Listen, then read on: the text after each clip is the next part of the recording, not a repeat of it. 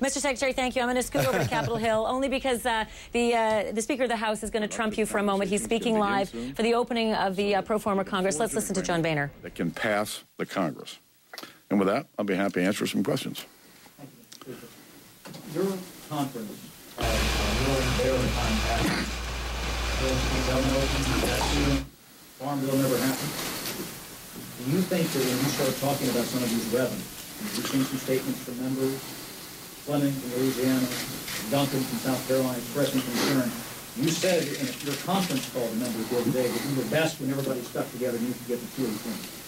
Do you foresee those same problems when you start talking about some of these issues?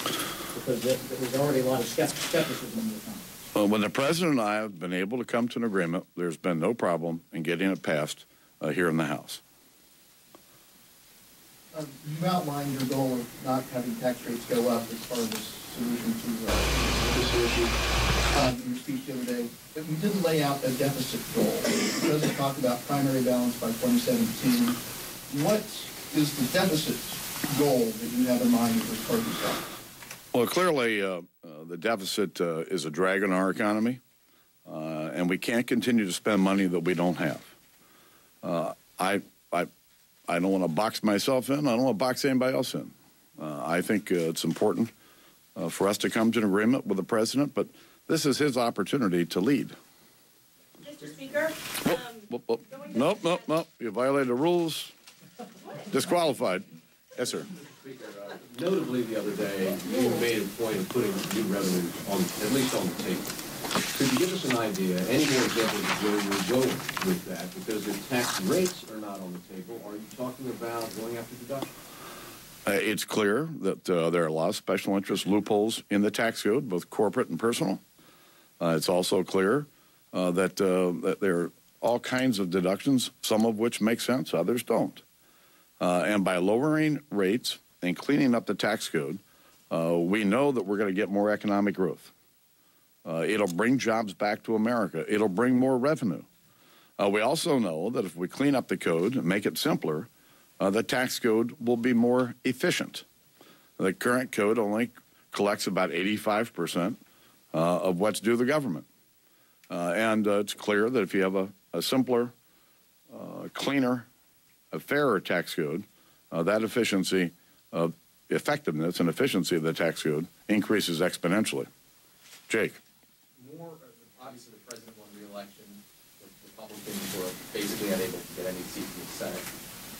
More people voted for Democrats in the House than Republicans. Why do you have any leverage whatsoever? There's a Republican majority here in the House. The American people re-elected the Republican majority. And I'm proud of the fact that our team, in a very difficult year, was able to maintain our majority. There are a lot of races out there outstanding, but it's clear that as a political party, we've got some work to do. And I think the principles of our party are sound. You know, we believe in individual responsibility. We believe in empowering our citizens. We believe in the American dream and want that dream for everyone. But how we talk about who we are as a party and is clearly conversations are underway and will continue. Mr. Speaker, on a different issue, do you plan to have a vote next week on the Russia trade and human rights legislation? You'll have to ask Mr. Cantor. I don't schedule the floor. Mr. Speaker, is it fair to say you could use the raising of the debt limit in early 2013 as leverage on the fiscal cliff? It's an issue that's going to have to be addressed sooner rather than later. Mr. Speaker, following on Jake's question, a number of exit polls Tuesday night said that there were an overwhelming number of Americans, 60% or more, who favored raising taxes on the wealthiest Americans. Will you be guided by that principle at all when you sit down to do this deal?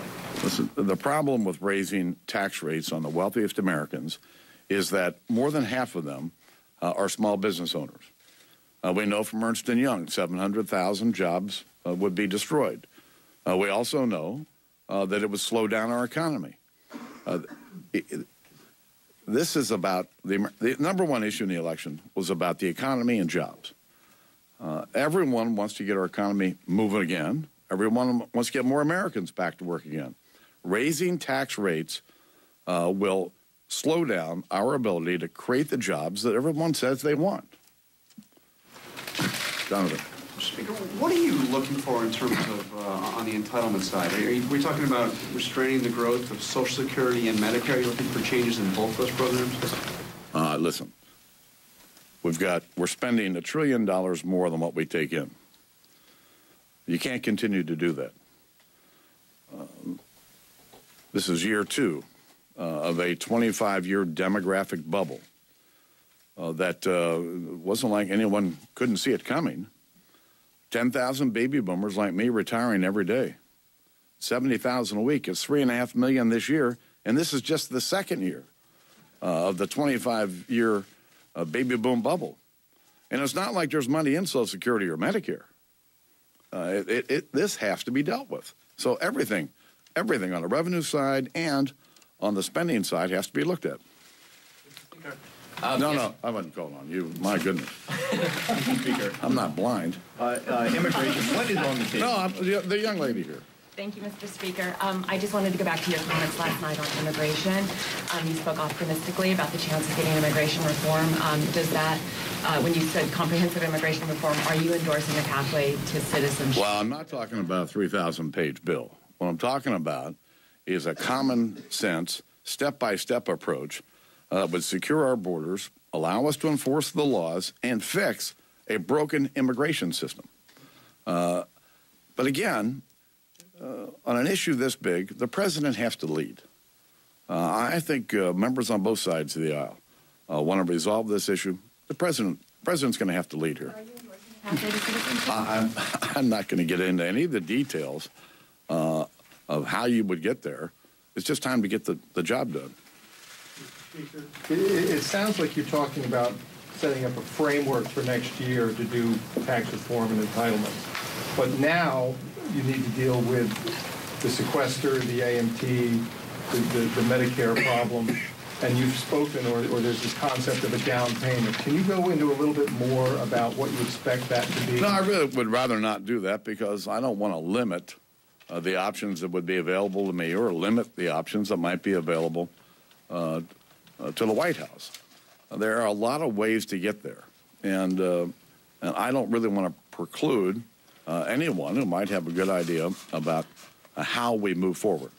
But it's clear, it's clear that we've got to fix our broken tax system, and we've got to deal with our spending problem. But as a core principle, you would need to pay for turning off the sequester immediately, or could that be taken part of a bigger deal? Nice try. Mr. Speaker, does calling it tax reform give you a better way of selling it to your caucus in terms of increasing revenues versus something that's revenue neutral, which is a mantra we've heard in the past? We've had this discussion over the course of the last year and a half. As you all know, and the President and I were attempting to deal with this problem a year and a half ago, that there were revenues on the table. And you can produce revenue and put revenue on the table through fixing our broken tax system, getting our economy going again, and getting more Americans back to work. Easier to sell. Thanks, everybody. Well, there you have it. There you have it. Speaker Boehner walking out after fielding a few questions and just making a couple of remarks, which, by the way, you missed because we had the Florida Secretary of State on live, and that was very important. But we will have those comments for you. But remember this phrase, fixing the broken tax system. That may be the new mantra of the Speaker as we try to figure out how to get these two parties together to avoid the fiscal cliff. Raising revenue without raising taxes, fixing the broken tax system. You know who's really good at this? Two-shot, that one, Christine Roman. So coming up after the break, we're going to hear some of those comments, and then I'm going to get you to weigh in on what you thought of some of those key buzzwords. Great. I saw you nodding. Back in a moment.